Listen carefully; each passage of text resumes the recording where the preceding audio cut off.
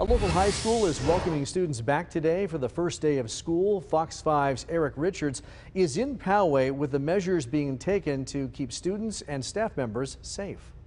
Yeah, I can tell you today was the first day of school here at Abraxas High School in Poway, and actually spoke with a mom when she was bringing her son as they were walking up, and she says her son only has 7 students in his classroom. Of course, these new safety measures now in effect. Now, I can tell you Abraxas High is a year-round continuation school with about 231 students who usually need more one-on-one or in-person attention.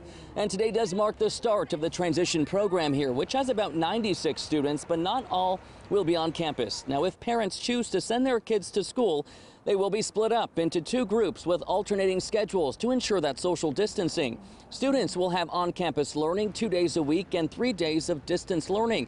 Teachers and staff, well, they'll also be required to wear face coverings. School officials say students and their families are asked to self-screen for COVID-19 at home and then check temperatures before coming to campus. Now, we spoke with a parent along with her son, who is part of that transition program designed to promote greater independence and life skills for those with developmental disabilities ages 18 to 22.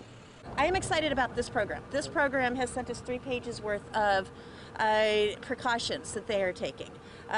We've got, his classroom will only have 7 students in it maximum. Social distancing and sanitation and all of that has made me feel very confident about it. So you're comfortable? So I'm comfortable with it, or I wouldn't be here. Yes, I'm comfortable with it. So. I'm kind of intrigued. You're intrigued about today? Yeah. It's going to be fun, huh? You don't even know what to expect, huh, buddy? It will be fun. A lot of changes. Yeah. Okay, well, good luck to you, Joshua. Thank you.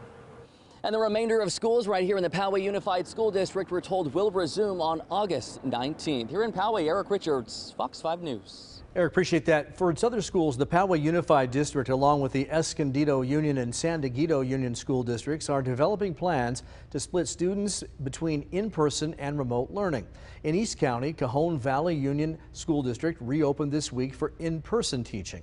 San Diego Unified and Chula Vista Elementary districts will begin the school year with online learning only. Most other local school districts have yet to announce their official back-to-school plans, and tomorrow, Governor Gavin Newsom is expected to release his guidelines for reopening campuses.